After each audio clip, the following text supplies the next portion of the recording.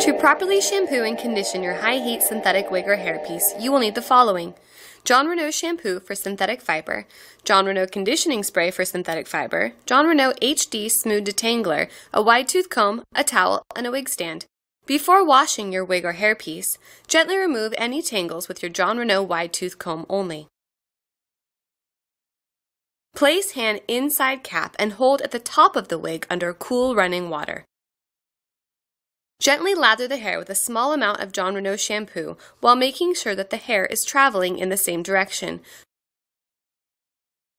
Do not rub hair, as this may cause tangling.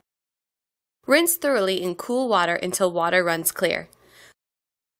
Wrap your wig in a towel and gently pat dry to remove excess water. Gently detangle hair using your wide tooth comb. Spray 3 to 5 pumps of Jon Renau conditioning spray while keeping away from the base of the wig or hairpiece. For best results, place the wig on a wig stand and allow it to air dry completely. Once your wig has air dried completely, apply 3 to 5 pumps of Jon Renau HD Smooth Detangler, focusing on the bottom half of the wig, and gently comb through again with your wide tooth comb.